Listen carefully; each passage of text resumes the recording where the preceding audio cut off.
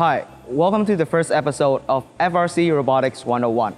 I'm Tang, and we're from FRC Team 6520, GreenAms Robotics Team. This series, as follows, will be dedicated to the process of making a competitive robot based on our experience in the FRC. So this series will be geared toward people who want to set up a new FRC team or just new members who want to know what's ahead of them. If you are a student who is related to a non-FRC project, you are also welcome, as this can serve as a general skeleton to whatever creative process you're doing.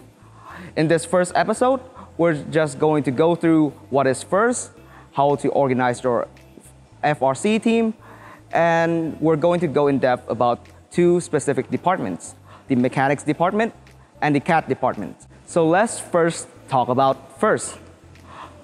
FRC stands for Inspiration and Recognition of Science and Technology.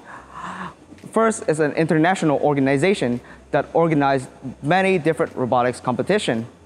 Their biggest competition being the FRC, that is a robotics competition for high school students.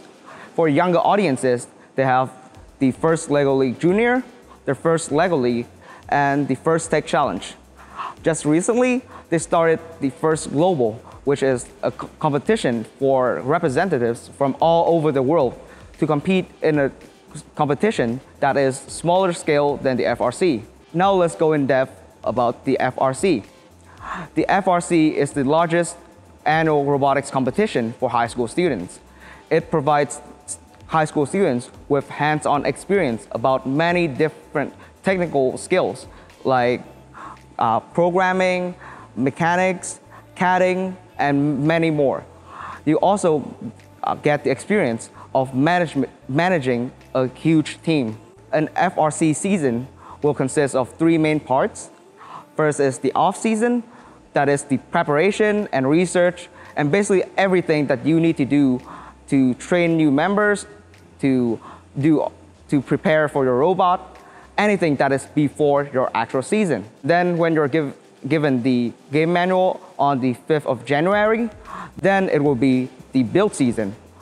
The build season is the part where every members on the team have to work intensively to build the best robot they can and compete for many different awards. And lastly, you have the actual game. The actual game is, like its name, when you go to the actual competition and compete. There are two main rounds, the regionals, and if you win the regionals or get enough awards, you can go to the championships. Each one of those will consist of a qualification round and then a playoff. Now let's get into how to actually organize your FRC team. An FRC team will consist of many different departments, from business to outreach to mechanics and electronics, and also many more. Teams need to be separated into different departments to work as efficiently as possible. And also, because one member can't learn all of the skills needed for every department. As a team grows, departments will be divided even more. For example, your programming department can be divided into pathfinding department and then vision departments. You can also do the same for many other departments.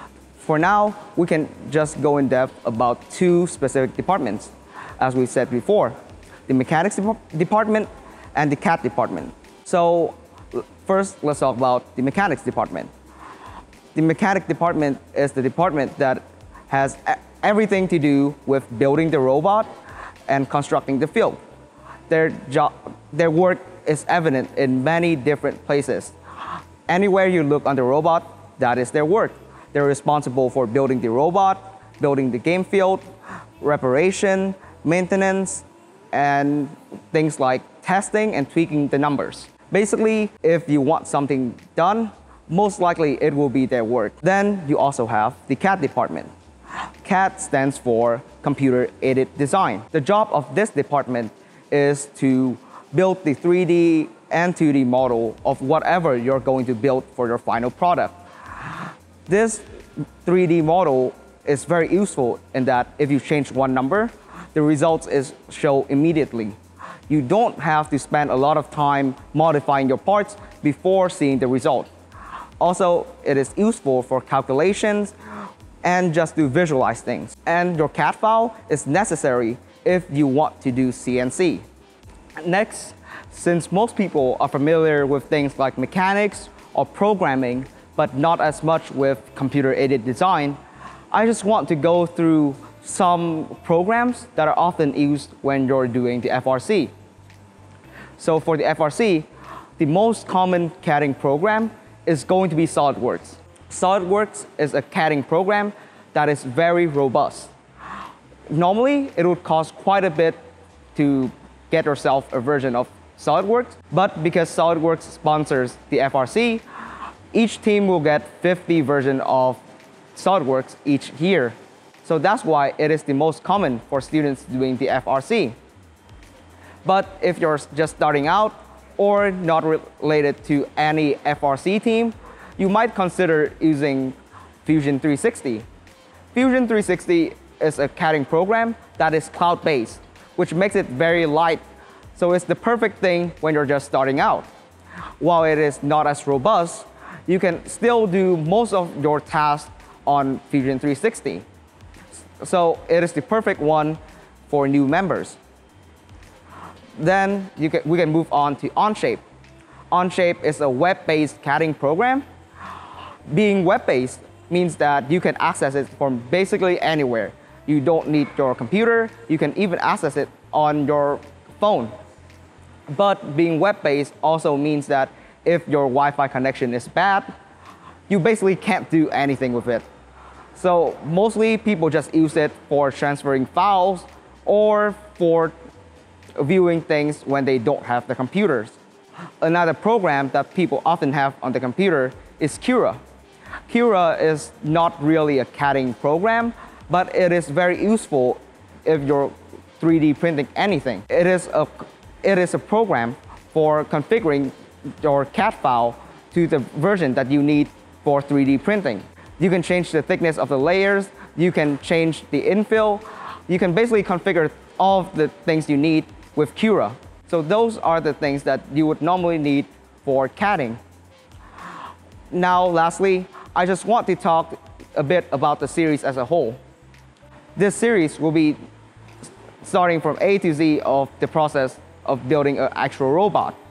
We're going to start from the very beginning and end up with a robot like this one. Most of the examples are going to be based on the 2020 FRC game. For those of you who don't remember what the game is like, basically you need to pick up to 5 of these balls right here called the power cells, and then either shoot it to a hole that is 3 meters high or just deposit it into a slit that is just only around 1 meter high.